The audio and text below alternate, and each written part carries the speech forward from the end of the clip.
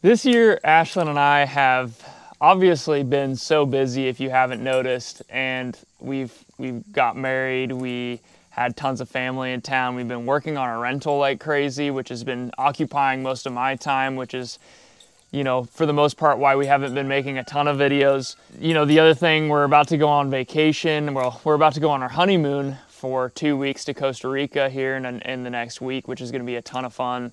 And we may very well be gone when you actually see this video. But despite all of that, we've been doing our best to still grow a garden, still raise all of our animals, and you know, handle the homestead as if we didn't have a ton of things going on, because it's so easy to put the homestead on the back burner when you're incredibly busy like that. And we've actually done a pretty good job of canning and, you know, still butchering and raising chickens and doing all the things that we wanted to do. And for our second year homesteading, we've done a pretty good job of putting so much away in our, you know, in our pantry. We don't have a root cellar. We don't really have a canning storage. We just kind of toss everything where we can. But I figured in this video, I'd kind of show you what we've been able to put away this year, and that being meat and, you know, canned goods, but also, you know, giving you an update on the homestead and where everybody's at and what we've got going on, what our fruit trees are looking like, things like that. So let's go inside and let's take a look. Let's see what we've been able to can this year and what we've been able to put away in our freezers, and we'll start there. Like I was saying, we don't have a root cellar. We don't have a bunch of canning storage, and so we just have this little pantry. And, you know, as Ashlyn and I's family grows, this is not going to be big enough, so we're going to have to probably build a bigger pantry or, you know, build a root cellar, things like that, so we can have an actual storage for all of this stuff. But we've done a pretty decent job of putting things away, and for the most part, the garden's actually all done because everything's grown for the most part. So you can see we've got a lot of corn that we've been able to preserve, and we did some frozen corn, but we did a lot of canned corn. We've got even more down in here, which is awesome. We canned a bunch of pasta sauces, like tomato sauce. This is really just like a basic tomato sauce with basil in there, which is basil from our garden.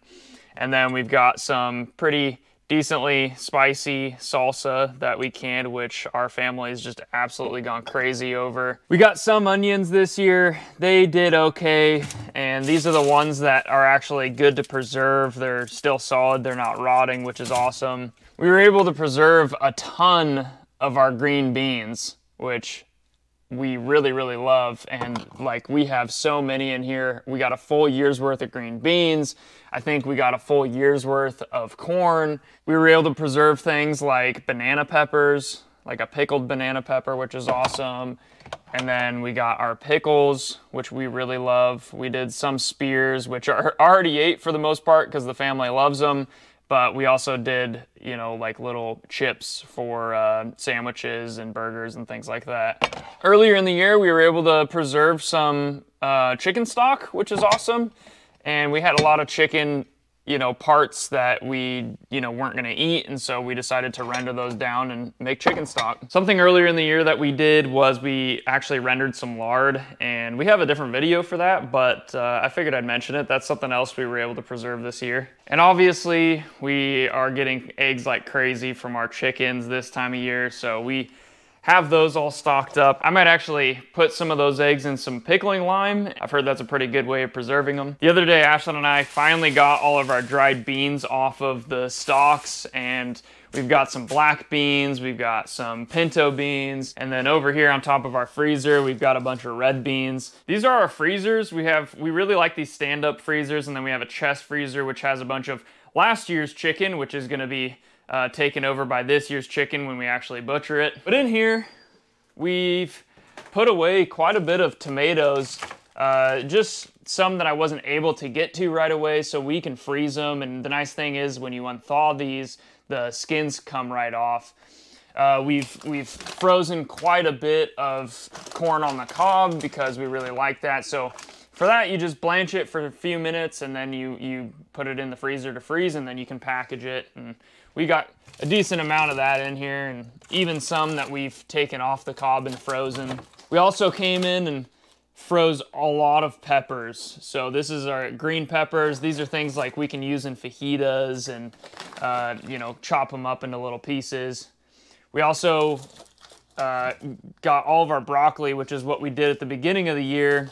That was much earlier in the year. We were able to preserve broccoli, and we also have some cauliflower in the other freezer. And that's for the most part all the veggies, but we also have a bunch of meats in these freezers. So we have like our lard from our last pig that we butchered, and these are the organs.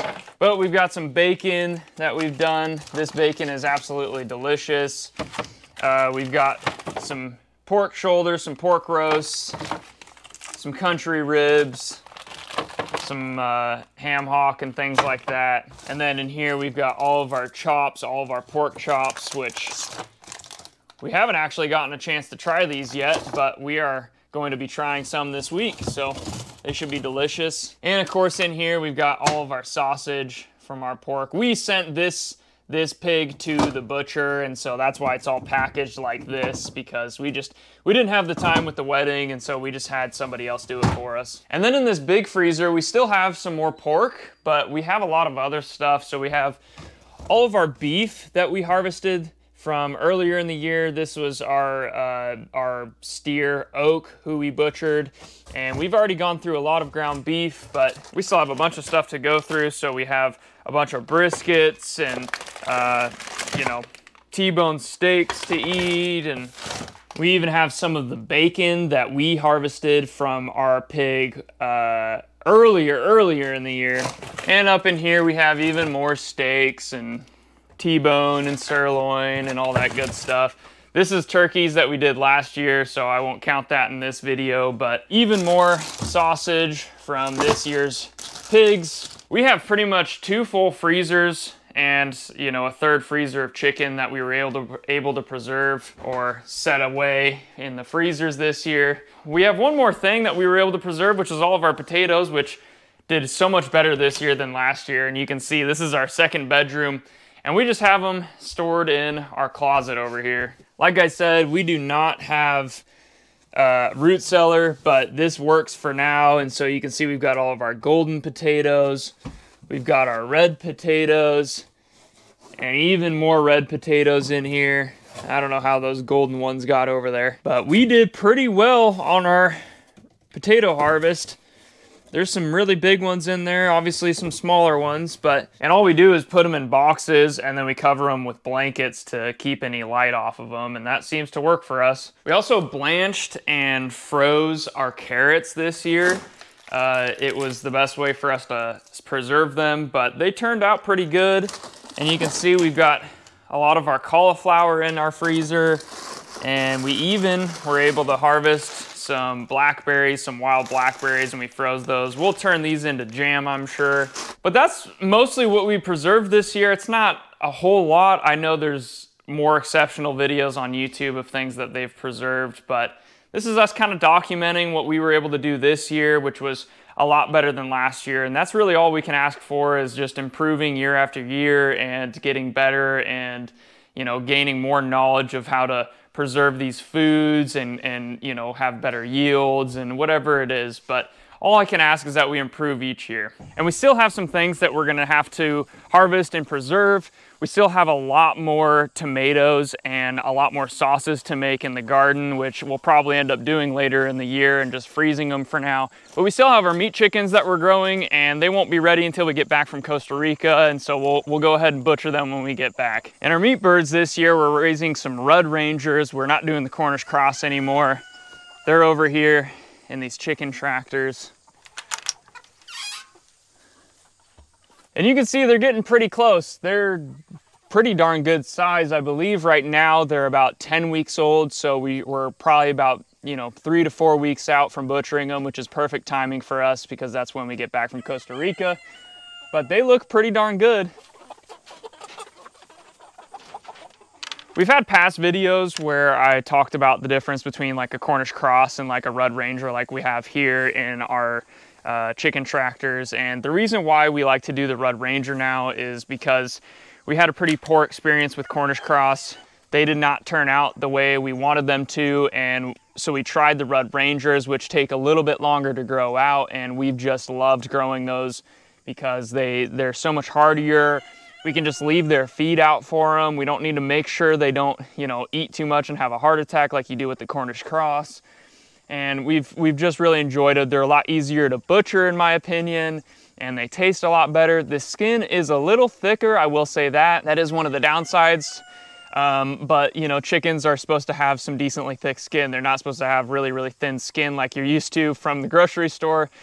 Even though we're all used to it, it isn't normal for chickens. That's because those chickens are really, really overly bred. So, you know, we're willing to sacrifice, you know, a thicker skin for better tasting meat. So I'm really happy with these. If you do Cornish cross and you want to raise something a little different, Red Rangers are great. You can get all different kinds. They're basically like the red version of a Cornish cross that's much hardier, and every hatchery has its own version of it, like a Red Ranger or a Red Ranger, all different kinds. They all call them a different thing, but they're basically the same. Like I said, our chickens have been laying like crazy, and all of our younger ones that we raised up earlier in the year are mature now, and they are in full swing of egg laying season. So they're doing really well.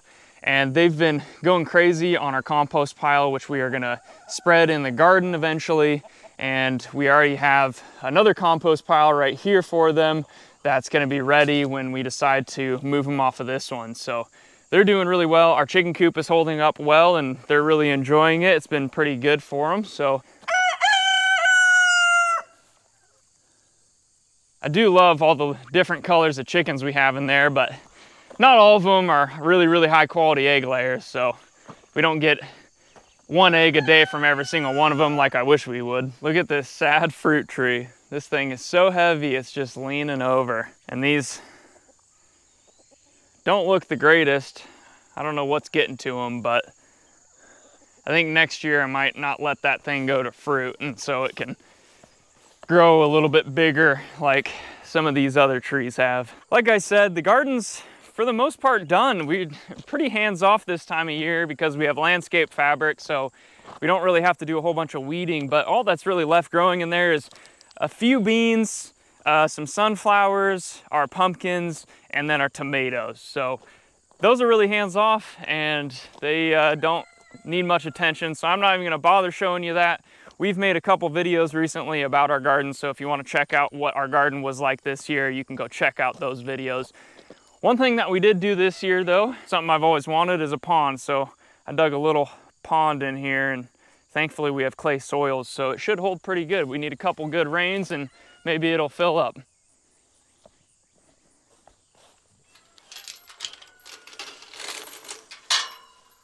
Our cows are doing really well. Each year we're here, our pastures get better and better, so they just obviously enjoy it more and more, but they're doing pretty well. And Buddy had a little case of pink eye, but I think that has subsided now and he's doing a lot better, which is good. And obviously Rosie's calf is looking pretty darn big, and he's still getting all the milk he can.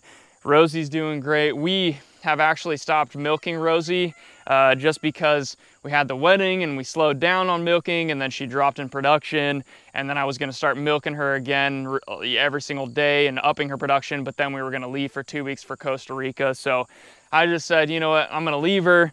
She was producing just enough for him, so we were having to calf separate every night to get any kind of milk, and so I decided, I'm just going to leave them, and next year we'll do a little better. Next year we won't be having all these trips and, you know, all these different gatherings and things like that. They're gonna pull me away from milking her every day, or at least, you know, multiple times a week, so that way she doesn't drop in production. So, but she's doing really well, and she is obviously bred by Buddy, and we should be having a calf here early next year. Sadly, it's probably gonna be in February, but our barn's holding up really, really well, and our pastures are doing super well this year. They're just getting, like I said, better and better every year, and we hope that that trend continues for decades to come. There's a log sitting right there because we have finally, after quite a long time of wanting one, decided to order a sawmill. We have a lot of trees on this property, and a lot of them that are down right now that are perfect saw logs, a bunch of white oak. And so we ordered a sawmill, so it should be here actually before we leave for Costa Rica, but I probably won't be able to tinker with it until we get back. So that's why that log's sitting there, because hopefully that's going to turn into some live edge pieces, or, you know, maybe some rough cut lumber. Hey, busy. Hey there, busy.